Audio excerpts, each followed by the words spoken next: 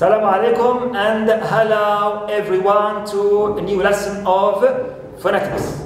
We continue always with stress, and this time we'll deal with stress placement in the English word, right? Or stress position in the English word. Now, as you know, the English word may contain one syllable and it is monosyllabic, and also it can be polysyllabic. It may contain 2 syllables, 3 syllables, and even more. Clear? And even more. So, first for the 1 syllable English word, it's clear, okay, that the 1 syllable words, monosyllabic words, are always stressed. Clear? Always stressed. They contain only one vowel and 1 syllable. So it is also stressed here, like fast, like train, clear, like can. So these are always stressed, but we don't put the stress mark here, okay, in them,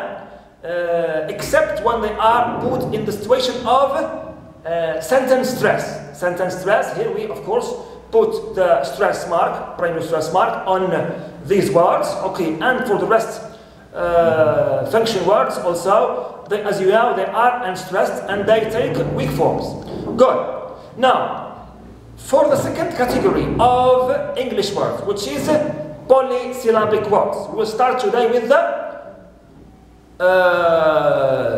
2-syllable word, the 2-syllable, right, English word. And here also, under this 2-syllable or disyllabic word, we have a lot of categories and grammatical functions. We have 2-syllable verbs, 2-syllable adjectives, 2-syllable nouns, and 2-syllable adverbs, and also 2-syllable, right, prepositions.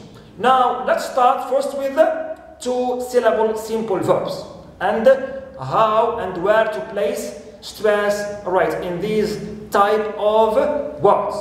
Now, we have here general rule which says in 2-syllable simple verbs, usually the second syllable is stressed. Clear? Second syllable is stressed. Right. Like, for example, in the word connect, also in the word protect. Right. So here usually in 2-syllable, right, English simple verbs, second syllable is often and mostly stressed.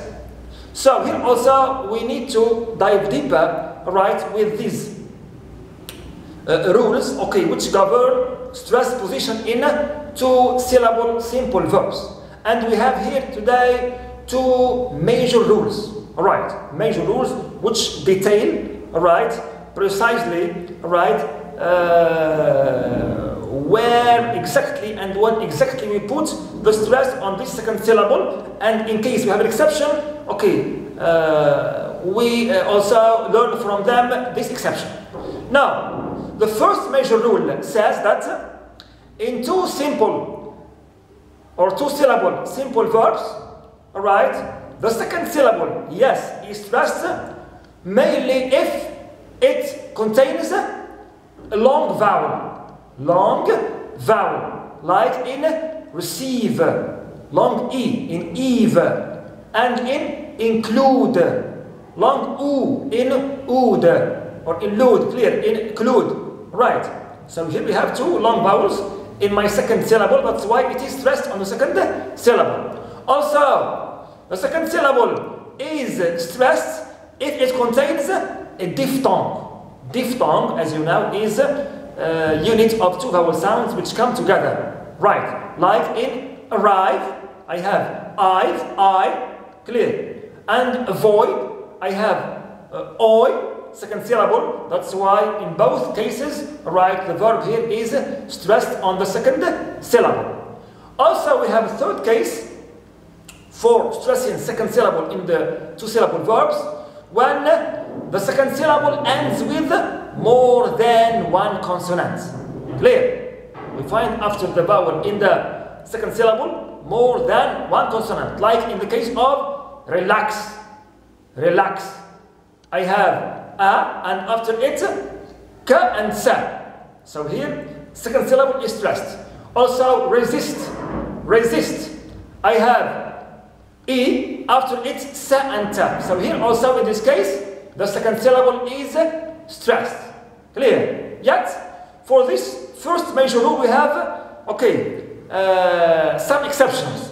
Mainly, if this second syllable, in these two syllable, right, verb contains the diphthong aw, allow. When we find in second syllable of the two syllable verb, okay, aw, diphthong aw, allow. Right, like in follow, low, borrow, right, row, clear, and swallow, also aw. So all these verbs end with aw diphthongs. That's why in this case only here we stress the first syllable in verbs. So in this case we stress the first syllable in the two syllable verbs when they end with the diphthong aw, allow.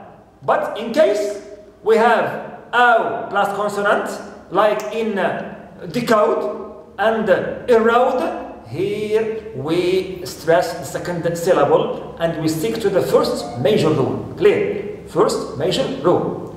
Good. Now, I have also a second major rule which says that if the second syllable, right, in the two syllable verb contains a short vowel plus only one final consonant, clear, like in the words of prophet, I have a short vowel E plus some ta, one final consonant, and open, I have the sound, okay, vowel sound shva, after it sound na, only one final consonant.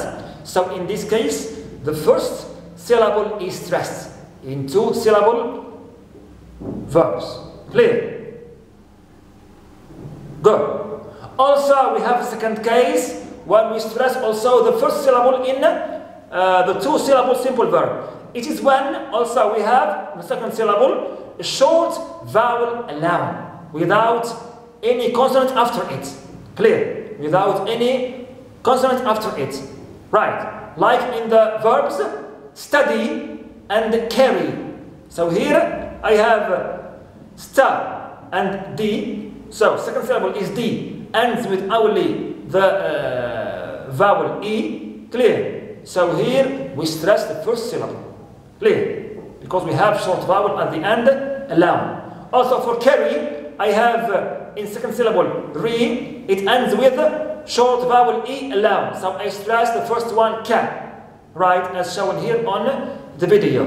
Right. So these are simply the two major rules for stressing two syllable simple verbs in English. We said usually they are stressed on second syllable, mainly if second syllable contains long vowel, diphthong, more than one consonant, right after